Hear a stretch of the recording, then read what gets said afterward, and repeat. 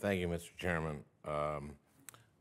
Ms. Van Dyke, Senator Chairman Harkin's daughter would call you awesome. I'm sure a lot of people would. I think that your current foster parents are probably pretty awesome too. Is that right? Yes, they are.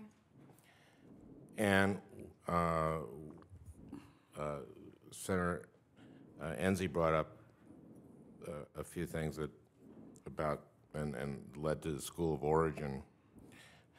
Some of the parents that you had, probably foster parents, weren't so awesome. Is that correct? No, not all of my foster care placements were successful, and there's a number of reasons for that. You want me to go over them? Well, I know you'd like to, but well, the reason I bring this up is that the importance of transportation, because when you talked about you're really not knowing as a foster child that it was your option to go to a school of origin. But I remember reading that you didn't want to ask your new parents to provide the transportation, even though Senator Enzi, it was only a few minutes away. Exactly, and it goes back to that, emotional stability. You're in a new home, you don't know these people, they've already made accommodations for you. You feel like a burden, and so when you go out of your way to ask for yet another accommodation, it just feels like you're more of a burden to the family.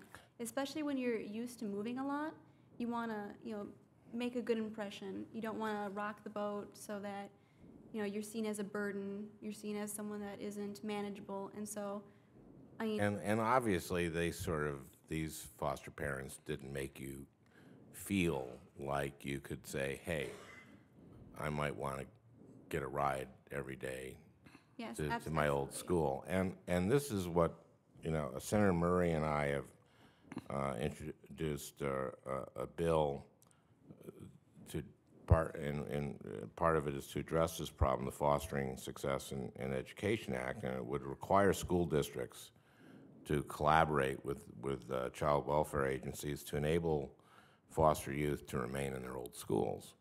And part of this would be providing some kind of arrangements or funding for transportation. And if that requirement existed at the time, would that have changed things for you, made them better?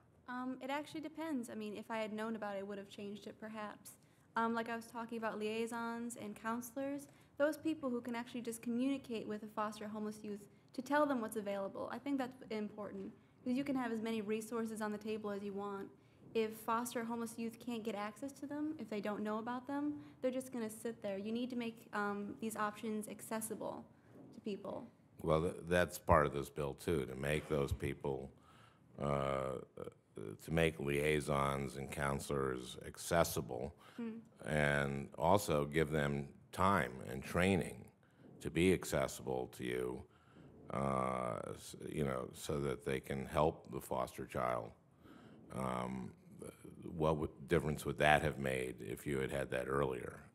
If I had had that when I entered into 5th grade at Lake Harriet, first of all, the fact that I was allowed to enter in so quickly was due to a collaboration between the shelter I'd been living at and my school. So that was, again, the real importance of collaboration.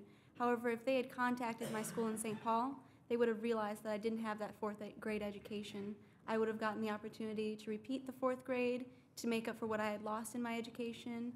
And at that point, if there had been a liaison there, I probably would have gone into the foster care system immediately because of my home situation. I probably would have been adopted right now. My education would probably be that of a normal high schooler. So essentially, you've missed a grade of school. Yes. You missed 4th grade. So you've got a 3.7, despite missing 4th grade. Yes. So you skipped really a grade even though that wasn't quite your intention at the time. I've really had to work the last year and a half in my stable placement to really get my grades up. And that's a product of being in a stable placement and having those choices and options. And if you had had that extra year, if you had had that year, I think I would have been a 4.0 student. I know I would have been accepted into the university or any other school I applied to. I consider myself a good student. I love learning.